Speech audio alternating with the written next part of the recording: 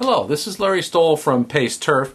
Today I want to talk a little bit about evaluating sodium conditions in your soils at your site or in your irrigation water, and I want to demonstrate the use of the Cardy sodium meter. This version was provided by Spectrum Technologies.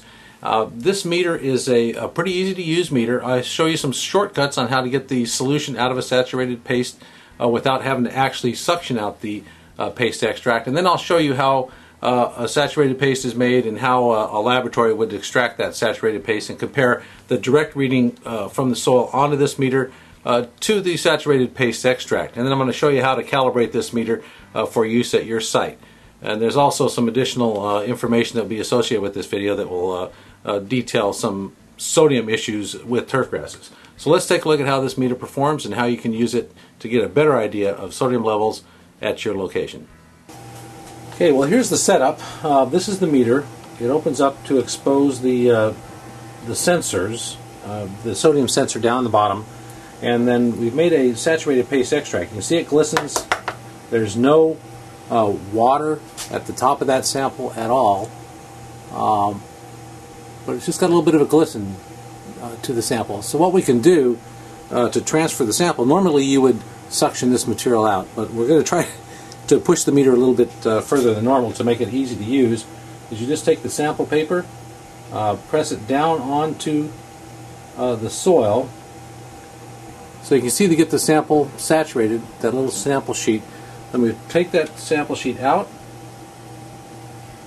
and we put it upside down, so we don't put the soil side down onto the meter. We put it upside down this way. There's enough solution in there, and we'll turn it on to see what our reading is. As you can see, it's a reading times 10. So that gives you 360 parts per million. You see the sensor at the bottom. So that shows you what the sensor looks like where the pad is. So that's a little bit on the high side. So the salts in general on this green were elevated, and specifically sodium was about 3 times, or more than 3 times, the 110 part per million limit that we are looking for.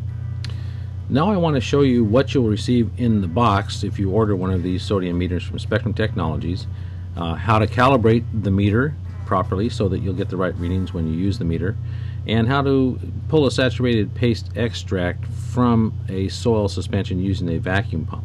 And I just want to remind you that the samples that we're working with on this video are from a Poa annua green that was infected by rapid blight that we suspected had high sodium levels. This is the Cardy meter, sodium meter, from Spectrum Technologies. It's an ion-specific probe. Comes with a few components. There's a standardization solutions.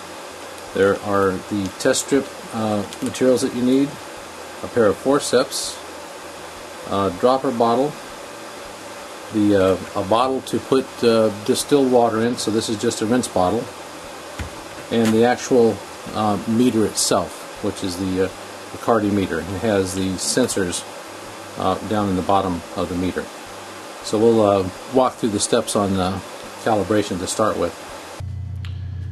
To begin with, you need to cut a couple of strips of the sample paper to use for the 2-point calibration. There'll be a high point, high concentration sodium, and a low concentration sodium calibration to provide a good estimate of what's in the solution.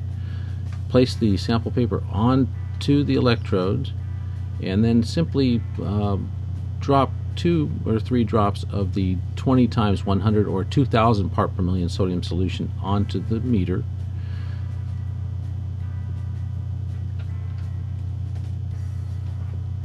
Then you turn the meter on and adjust the standard up to the 20 times 100 reading just by turning the knob. If it goes down, turn it the opposite direction.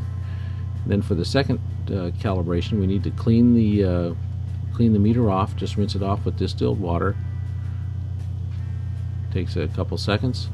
Then we will blot it dry with a clean paper towel. Just very carefully get the moisture off.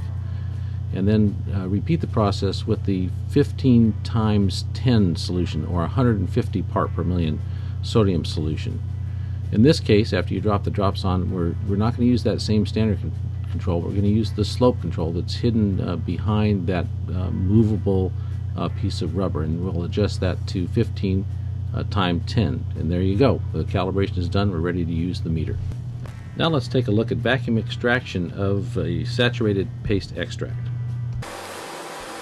So with this little test, we're going to run a quick saturated paste extract, and I'll just run through the process. We're going to shortcut the methodology a little bit. Normally you would saturate the soil and let it set for 12 hours or 24 hours. It would be a specific protocol for that. But in a diagnostic situation where we're just trying to get an idea of what's going on, we're going to do a quick saturate it up, suck the solution out, put it on the sodium meter and try to get an EC read with the Field Scout EC meter and see where those rapid blight soils come in at. First step is we're going to take some soils and transfer them into a beaker.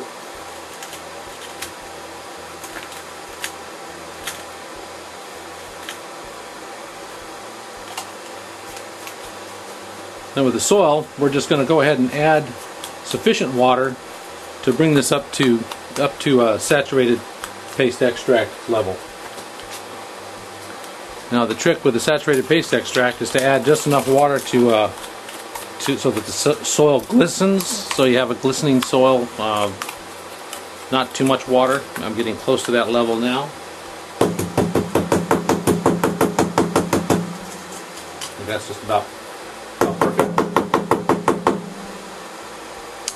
And you can see how the soil, maybe you can see how the soil glistens. There's no water running off the soil. That's pretty much saturated paste extract.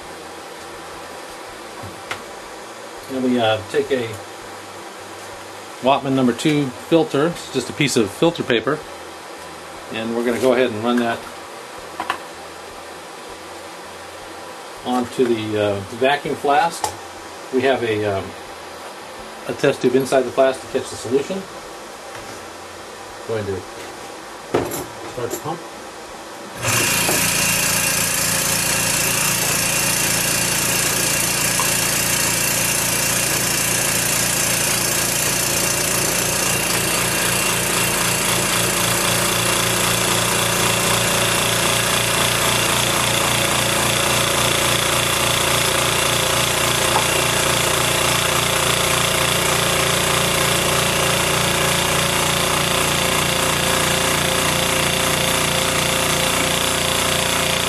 We only need a few cc's of material, so I'm going to shut it off now, and we'll use a pipette and extract the material and put it on the sodium meter to see what we get.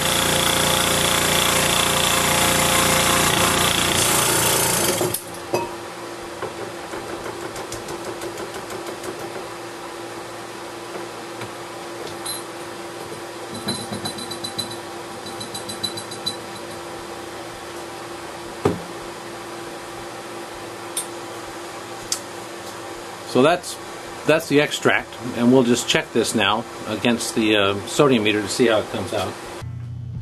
So we use the sodium meter just as we did in the calibration practice. Is you just have to put a sample paper strip onto the probe and then transfer a small portion of solution onto the meter, and then we'll read directly the sodium parts per million that is in that saturated paste extract. Let's turn on the meter, and it shows 39 times 10, so 390 parts per million with the saturated paste extract. We had 360 parts per million with the direct reading from the sample. Now let's take a look at the salinity of that saturated paste extract using the Field Scout EC meter. So when we stick the EC meter probe into the solution, we see that we get a direct reading of 3.86 decisiemens per meter, and this is a solution, so you don't need to convert that meter reading. But let's take a look at what we see if we use this EC meter to try to get a reading directly from the soil. As most of you know, you can stick the Field Scout EC meter directly into the soil profile to get a reading, and you will have to convert this reading to a saturated paste extract. The reading that we're seeing from the sample is around 1.47 decimeters per meter, so about 1.5 decisiemens per meter.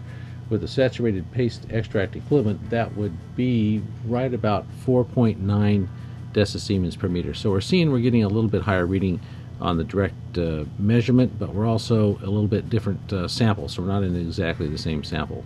But that just gives you a rough idea of how the EC direct meter reading converts to the saturated paste extract. We hope you've enjoyed this video, and refer to the links associated with this video for additional information on sodium and salinity monitoring.